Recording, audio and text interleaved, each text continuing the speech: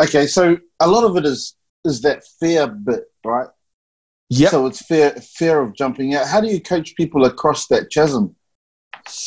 Yeah, that's a good question. I'd start first and foremost by talking about the two innate fears that everyone is born with. Do you know what they are?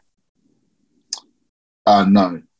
Fear of judgment, I would say, because that's one of my fears. That's one of them, right? But the ones that we're born with, per what scientists say, is the fear of falling and the fear of loud noises, right? Oh, really? So the fear, like you hear a boom, it doesn't matter how courageous you are, you're going to react like, oh, what's the, right? So and then so when we go over the fear of a person, I go over a couple of acronyms. One is I do feel, and these acronyms I didn't make up, they've been around forever. And the giants that are in my industry that are amazing, they use these acronyms as well. And fear stands for false evidence appearing real. That's the majority of what people do. They focus on what they don't have, the relationships they don't have, the network they don't have, the skills they don't have, the equipment they don't have, the money they don't have. Well, I'm just going to go back to my job tomorrow, right? But if you focus on the things it is, and let me also say this is no easy feat to jump out like this, is really the fact that you must believe in you. And I teach this to my nonprofit camps. It's just what I call the Coach V belief code that says, and I say, repeat after me. So Andrew, act like you're my client, okay? Sure. Say, I believe in me. I believe in me. Say, what I believe. What I believe. Will be. Will be. Say, respect all. Respect all. Fear nothing.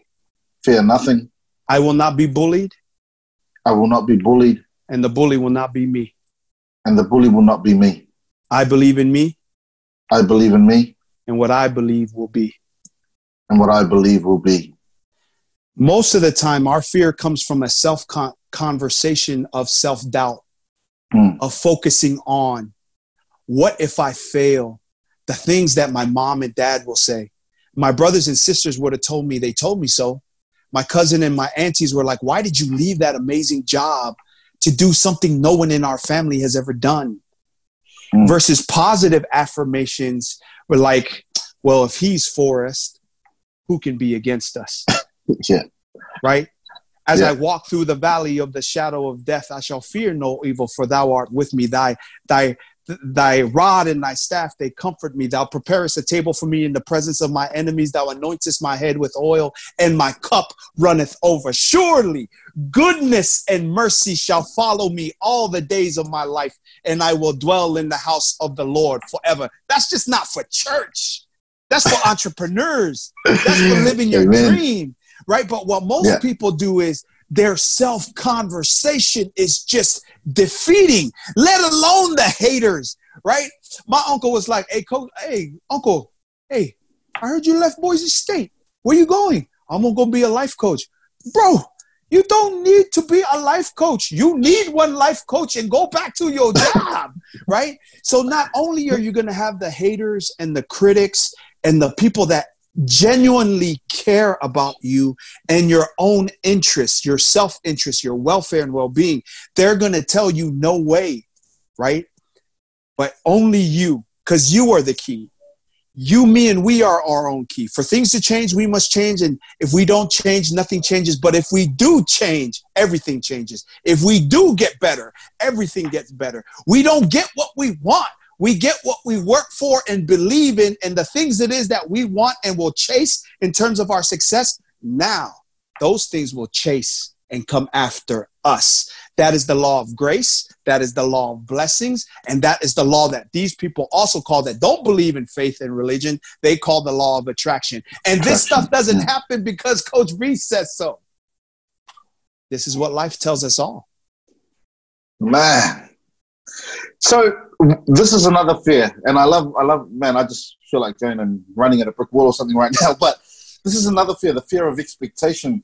When you put yourself out as a life coach, or as an expert, because if you're providing content, you have to provide content as an expert or a thought leader. The expectation that follows with providing content, how do you deal with that? Oh, yeah, that's a good one. That's a good one. The expectation is, so there's certain things. And if you watch every single video, they're going to tell you this. If you're trying to be a thought leader and you're trying to jump a YouTube channel, then you look at every other video that's within your niche and you make videos that people are like that, because the algorithm is set to where whatever's the most searched thing will have the most traffic. Okay. So is that starting to answer your question? Yeah, but actually as a life coach who's mentoring other people in life, the expectation that your life has to be, it's kind of like the Christian thing, or the, you know, like if I put myself out as a Christian, the misconception is that I've got it all together when I'm a Christian, because I absolutely don't have it together. That's right, brother. I mean, so one of the things that is the reason why people connect with me is because on the social media platforms, these are usually the numbers of why they connect with me, or the facts. They've heard me speak live. They've been around me in person. And they watch me on social media to see if the stuff it is that I talk about actually reflects in reality. But really, I am not the key for other people's success. I just talked about it and alluded to that. I tell every client, repeat this after me. I am the key. I am the key. When I change, everything changes. So really, as a success coach, it's coming down to the questions. So here's the number one question for most people it is that are lacking success. Why is it that you know what you should be doing, but you don't do it? How many people do that every day? How many people know that they should be not eating more fried chicken and take a walk around the block and get some cardio instead, and stay away from the soda? So there are certain things that you just need someone else. Not everybody, but they need somebody to go call you on your bullshit and hold you accountable. And then I tell them, hey, these success coaching sessions, the only time that I am done is when you tell me these two measurables, I am going to make $10,000 more. And they send me an email that show that on their profit margin. And I'm going to take my wife out to a date night twice in the next 2 months. And they don't text me with a selfie that they're at a restaurant. Game's over. Because if you're not going to do it and be accountable to me, that means you'll never be accountable to yourself. As a success coach, I think all success coaches, what they're really trying to figure out with their clients or the group it is that they're coaching or working with are, what are the questions? What are the questions I need to ask to really find out what this person needs to focus on or is missing? The majority of the time, it's either some type of self-belief issue, discipline issue, or actually being punctual and doing the stuff it is that you agreed to do. Those are like three things that are just out the wall. The main things for the highest level people it is that I coach is they have no life balance because they don't design their calendar. They allow the job and the career to outline their calendar, and they fail to put in their holidays, what they're doing at Christmas, what they're doing at Easter, what they're doing for Valentine's. They even fail to book a reservation to have Valentine's with their spouse because their job goes, when is the kids' birthdays? When is the anniversary? When is the spouse's birthday? When you put that in first, that's when you start to get this perception of work-life balance. But they fail to design their life. Then second, they'll design and put it on the damn calendar, but they won't do it. Right? So those are some examples of what I face with some amazing people that are just needing a little something. Now, Andrew, I must tell you that when I first started doing this, I thought I could coach anybody. I could motivate and inspire anybody.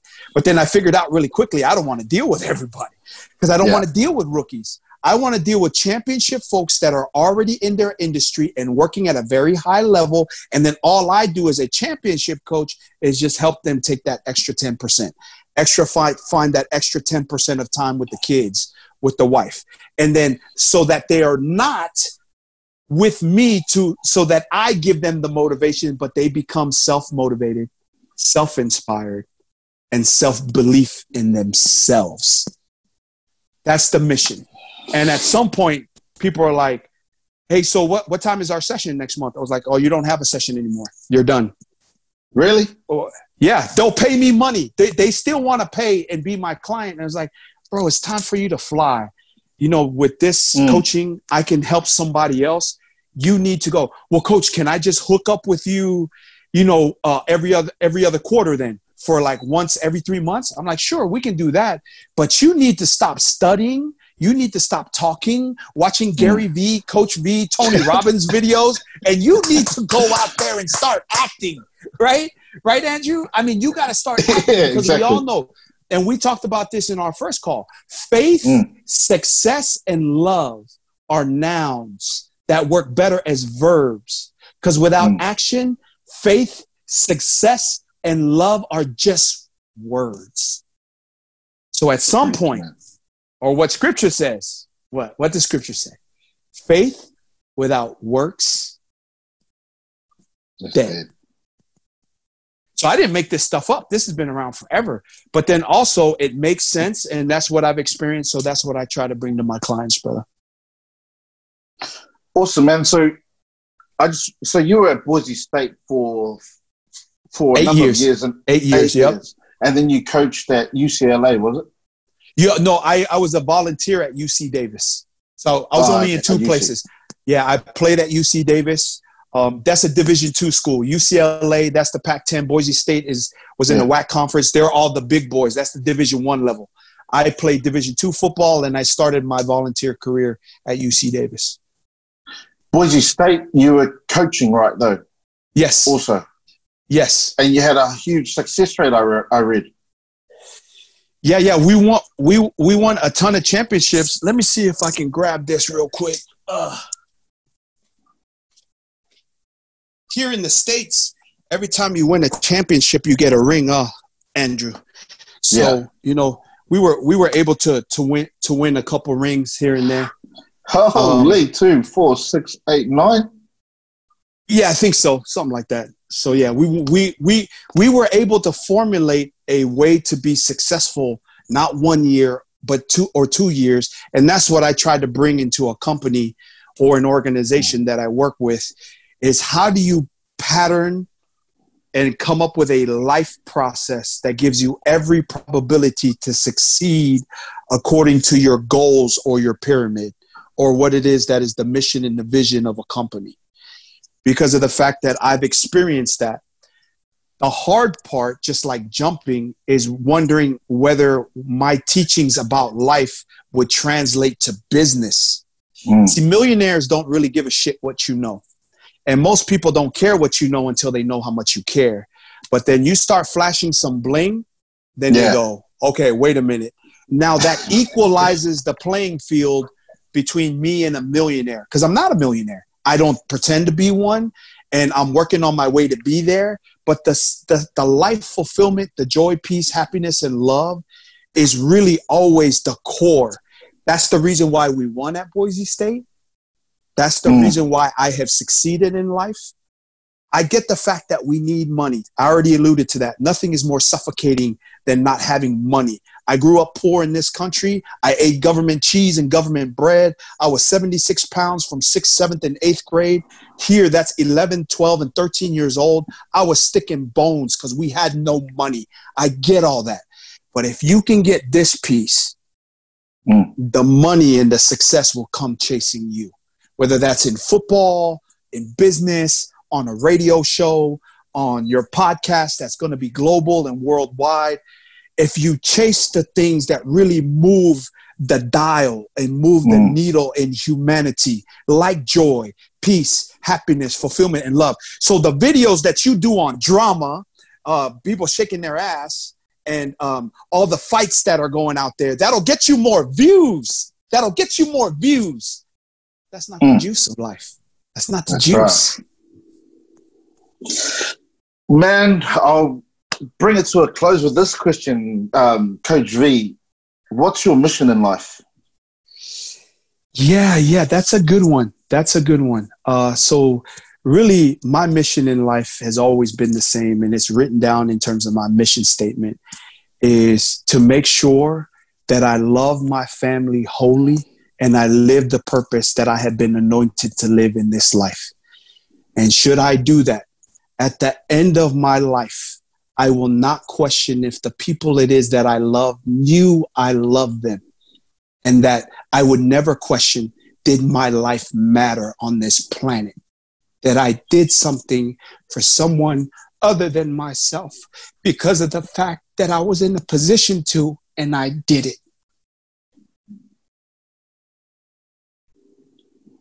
It's beautiful, man. And I'm not sure that many of us have such clarity around our mission in life. And that's really the purpose behind why I wanted to start this podcast, because I know Pacific people, especially Polynesians, Melanesians, Micronesians, have so much to offer the world. If only we can design our life according to the design of God and get to our deathbed and think, I did what I was called to. Now it's time to go home.